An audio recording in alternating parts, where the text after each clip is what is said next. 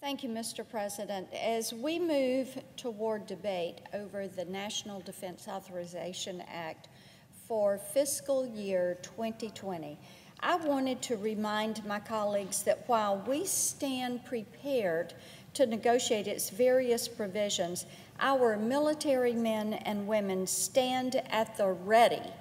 They stand at the ready every single day. It's a 24/7 business for them, for a much more serious task, and that is the defense of this great nation. As we consider this year's NDAA, we must do so with the understanding that our nation is faced with new, sophisticated threats to our way of life and to the world order. Two emerging warfighting domains, cyber and space, are capturing much of the attention of this body and our allies, and I will also add, capturing the attention of our enemies, of those that do not wish us well. And it is these two domains, cyber and space, that pose increased threats to our national infrastructure and our way of engaging with both those allies and our adversaries.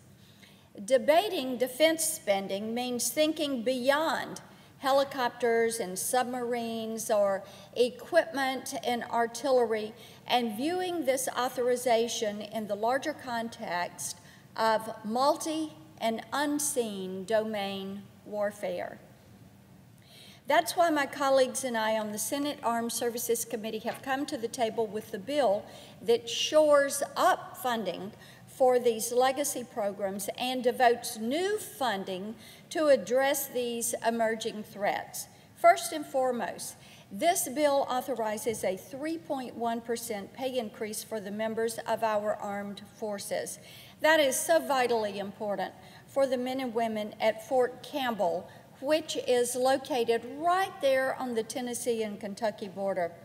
That is a post that I've spent much of my legislative career involved with those men and women and with the command team. This is a justified and well-earned race that recognizes their commitment to defending against unfamiliar threats that rise above and beyond the everyday service member's scope of duty. We have found ourselves once more in the midst of great power competition. America will always have rivals on the world stage, and over the past decade, we've seen countries like China and Russia pursue increasingly sophisticated and lethal weapon systems. We have no choice but to recognize this emerging reality and give our military men and women the tools they need to combat developing threats and preserve U.S. preeminence across all warfighting domains. With this funding, we'll prioritize more sophisticated cybersecurity and space-based strategies, artificial intel, and other emerging technologies. We will take steps to protect the integrity of our supply chain so that we can be confident the microelectronics we depend on have not been corrupted by foreign spyware. A good defense is only as strong as its weakest link. And this bill will allow us to shore up our relationship with the defense industrial base and ensure that contractors are not under the undue influence of foreign actors. This is all in addition to readiness projects here at home. Our mark includes full funding for the National Nuclear Security Administration, which is critical to our nuclear modernization program. I think it is worth noting that our friends in the House cut over $70 million from infrastructure and facility operations, which goes toward rebuilding crumbling buildings at the NNSA's plants and labs. That is funding that should be restored.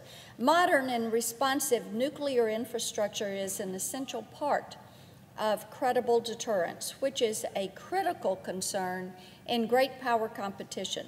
Funding for these projects must not end up as a casualty of budget negotiations. Now, it is true that this is a massive authorization and that much of the funding we authorize won't manifest itself in visible hardware. But I encourage my friends in this body, don't let this deter you from seeing the big picture. National defense is no longer limited to the tools and infrastructure we can see. It includes an enormous covering that is needed by our nation and our allies in this virtual space. We must focus our defense budget on future threats, not those of the past, in order to not repeat the mistakes of the past. And I believe that this year's NDAA accomplishes just that. I yield the floor.